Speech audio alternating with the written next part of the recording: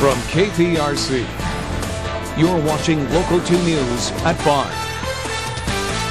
So it seems there's a lot of competition for the retiring shuttle fleet. And while many feel that Houston is an obvious home for one of the shuttles, the decision on where the spacecraft will permanently land is still pretty much up in the air.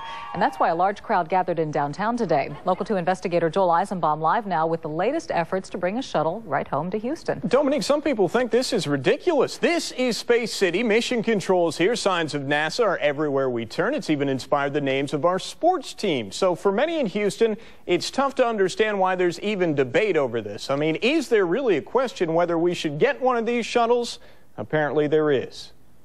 Neil Armstrong did not say, Dayton, the Eagle has landed.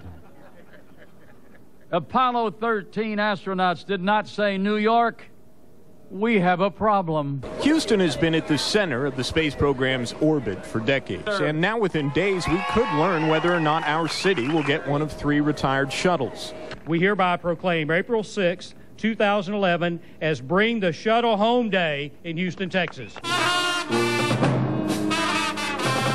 Today, crowds gathered in front of City Hall for a rally to bring either the Discovery, Atlantis, or Endeavour orbiters home to Houston. NASA's ours.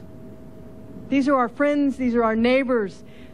That shuttle is ours. Mayor Parker says it's frustrating to have to make this plea, but she and the widows of the Space Shuttle Challenger and Columbia crews who attended today's rally say they understand why there's competition. In fact, nearly 30 cities submitted proposals to get a shuttle in their community. A final decision is expected Tuesday. It doesn't belong in any other city. The widow of the Shuttle Columbia commander still lives in Clear Lake and says that community will be upset if Washington doesn't pick Houston. I think it's a slap in the face if an orbiter doesn't come here for the absolute 50 years of service that this city has given and the thousands of people who have worked for NASA. This is a giant contribution. It's not a small one.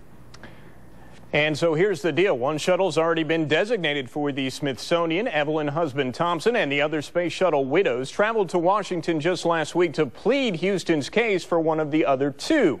The women and city leaders are calling on all Houstonians to contact their reps before the decision is made next week. Joel Eisenbaum, KPRC Local 2. Thank you, Joel. And if Houston is chosen for a retired shuttle, it would be housed at Space Center Houston. Naturally. There's a website with much more information, including an electronic letter that you can send to the president. We've posted a link to that on click2houston.com right there under the hot button.